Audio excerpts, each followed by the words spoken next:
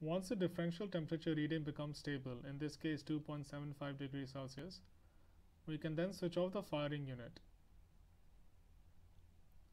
After doing so, we will switch off the stirrer. Once that is done, we can disassemble the bomb.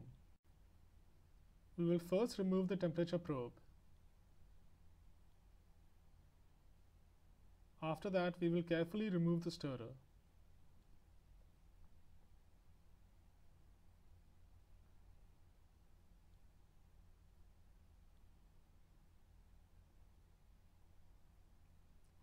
Then we will open the combined lid.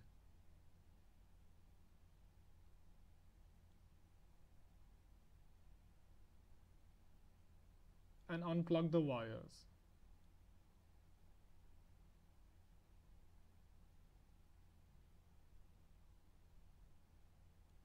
We will use the lifting hook to lift up the combustion bomb.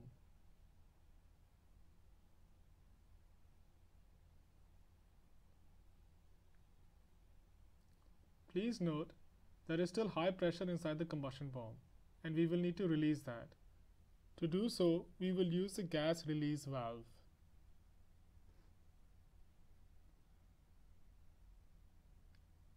Simply screw in the gas release valve and tighten it by hand.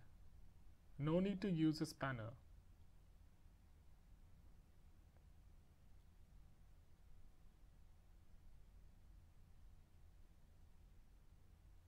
Once that is done, slowly rotate the top nozzle to the point where the gas is released. Do not further rotate the nozzle as it may damage the non-release valve.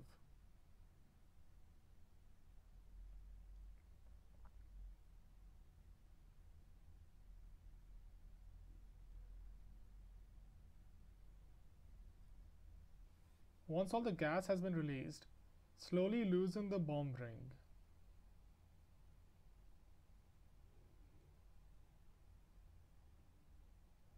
Then rotate the nozzle back to its original position and unscrew the gas release valve.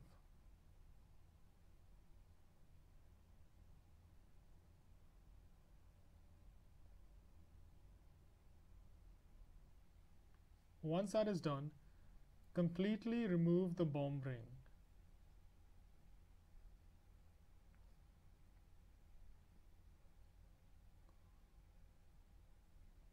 Once that is done, open the bomb lid and remove the crucible and put it aside. Now we need to carefully collect the leftover nichrome wire from the electrodes.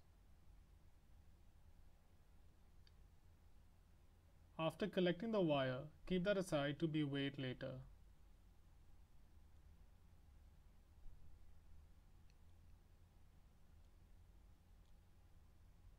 Place the bomb lid on the bomb stand, like so.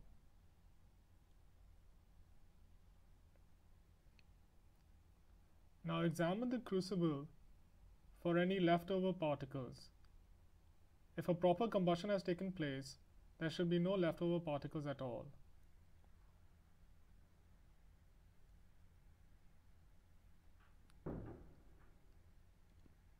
A little bit of steam would be collected on the walls of the combustion bomb.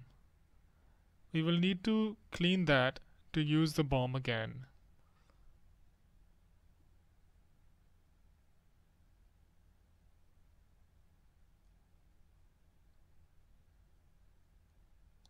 We will then need to remove the calorimeter vessel and empty out the water.